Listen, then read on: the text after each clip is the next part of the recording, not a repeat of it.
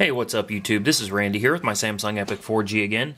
Today we're going to be looking at VIPERROM version 4.0.2a. This is using the EXT4 partition. It's supposed to make things a lot faster. I just recently installed it maybe a few hours ago, and everything seems to be working pretty good. I get a good GPS lock, data, all that stuff works great. However, when you go to try to change your input method from swipe to the gingerbread, don't. That's my best advice to you, is absolutely do not do it. As soon as you hit gingerbread keyboard, it starts force closing all over the place, so you really don't want to mess with it. Leave it with swipe until that gets figured out. I'll be doing another video, tutorial walkthrough on how to install this ROM. I had quite a few issues getting it installed. I ended up having to use Odin and go all the way back to the stock DK28, and then I had to format my SD card from the phone and then follow the steps to get it to work. I ended up with a whole lot of problems trying to get this working, but I'll post a tutorial on how I did it and you know, try it out and see what you think. From now on, I'm going to put a disclaimer in the video. I've had some people really upset that a Samsung Intercept ROM that I showed people how to update onto their phones, I guess one or two people weren't following the directions and screwed their phones up, and they had some pretty nasty things to say to me and blame me for it. So even though I put it in the description, I'm going to tell you right now, you know, if you cannot afford to go out and purchase another phone, you probably shouldn't be playing around with this, because there is definitely a risk that you can brick your phone. Now, I've tried ROM after ROM with this phone. I've had it lock up. I've been stuck in boot loops, but I have yet to find anything I could do to brick it, and I can always Odin it back. So, you know, some people think their phone's bricked when in reality it's not that bad.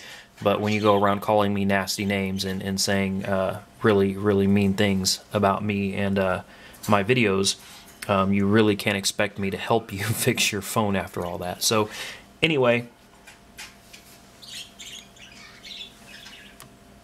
go ahead and fire it up real quick.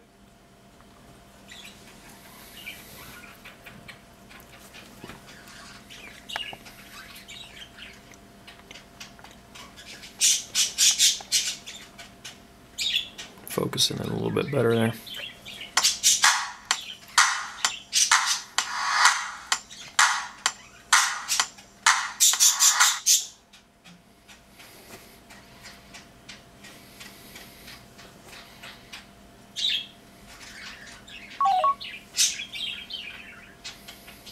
Alright, this is 4.0.2a, and like I said, this is using the EXT4 partition.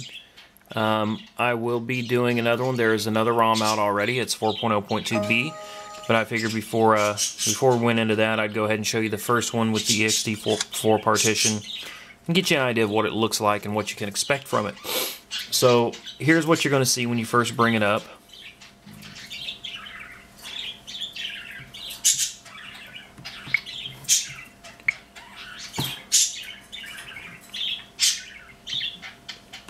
Here's your phone.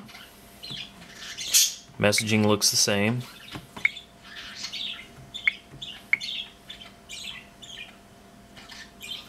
See if I can focus this in a little bit better. It looks horrible. There we go.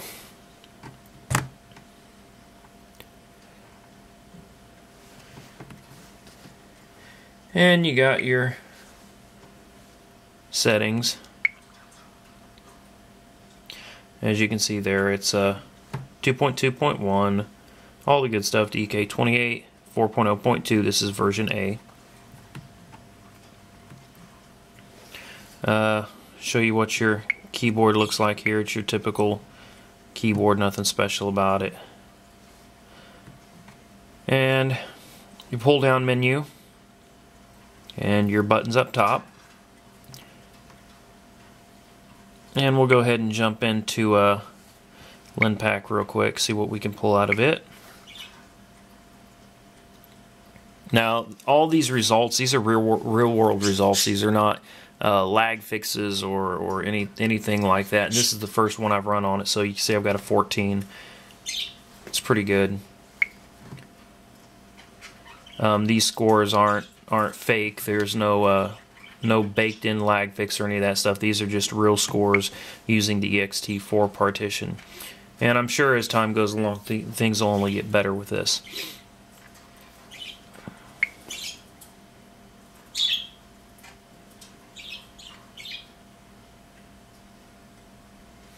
Alright.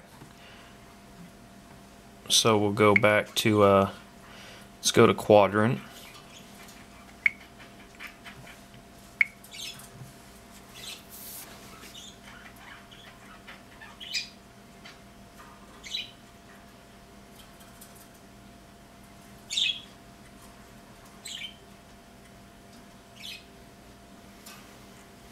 It's a very snappy little ROM. It works really well. Of course, I'm not really surprised. Everything that I've ever used from VIPERROM has turned out to be a really good ROM. But this whole EXT4 partition thing has really taken off. I'm not entirely sure what all the benefits are to it, but I'll provide a link under the description that'll take you to the XDA developer site where bthomas22x has all his work, and you'll be able to read up a little more about it, get a better idea of what's going on, and that's actually really good. This is the first test I've run. I'm actually really impressed with that. I don't know if you can see it, but that's a 1567, and that's with no lag fix of any kind.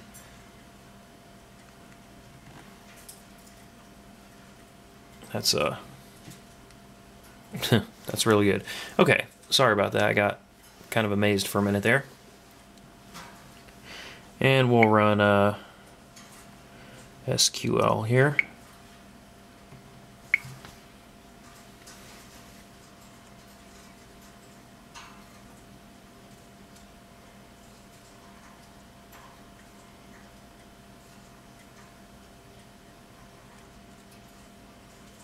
Anyway, like I said, this is just a quick demonstration, a little bit of a walkthrough, just showing you guys what it is, what it looks like, and what you can expect before you go through all the trouble of putting on, because it is a hassle to put on. I mean, when you read the directions, it doesn't look that complicated, but I followed the directions, and I was running 4.0.1, and I mean, this thing crashed left and right. I had to try three different times to get this thing to go on, and finally what worked for me was just going back with Odin, starting back from a stock DK28 ROM, and then going through the whole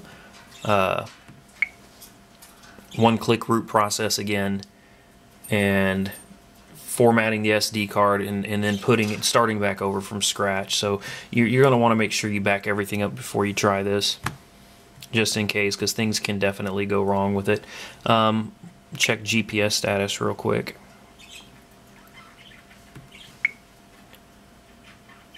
I tried maps earlier, and it got a good lock on me. In fact, it showed exactly where I was in my own house. It had such a good lock on it, but I have not tried the navigation. And there you go. That is absolutely where I live. It's excellent. And you can see it got a really quick lock. Let's try maps real quick.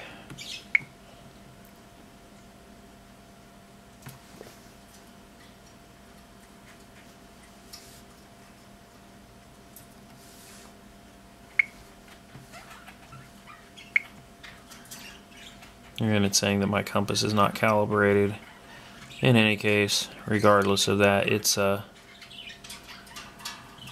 got a pretty good lock on me here, because this is the roof of my house.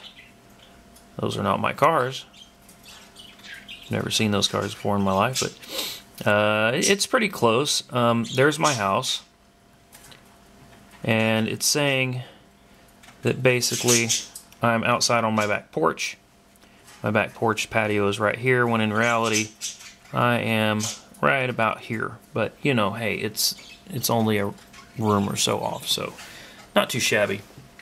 So GPS works, Wi-Fi works, the phone works, data's working. I don't see any problems with it at all. Just stay away from the gingerbread keyboard.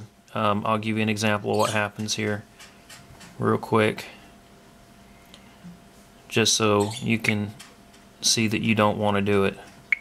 You go to this gingerbread keyboard and you'll get force closes all the time, no matter what you do. You can be sitting in the middle of trying to go to your phone or something, force closing, and just trying to go home, force close. I mean, you won't be able to do anything without getting force closed on. So if you did accidentally go to the gingerbread keyboard, it's real simple to get out of that. So I say, yeah, you have to go into a message or something.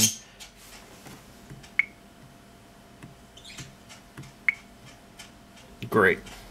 And it's not going to let me. Let's see if it'll let me. Goodness. See what I mean? Anyway, I'll figure it out because I'm getting ready to do a new video of 4.0.2b as soon as I flash it over. Don't use gingerbread keyboard. Anyway, Team Viper, good job. Everything else works, and you know it's a work in progress. This whole EXT4 is a whole new deal for the Epic. So from what I understand, it basically just makes your phone faster. Everything's supposed to run faster without any lag fixes or anything. It's a work in progress, but otherwise very solid ROM. I'm happy with it. And geez, we'll see you here in a little bit with the 4.0.2b review and with the tutorial on how to install all this. So, thank you.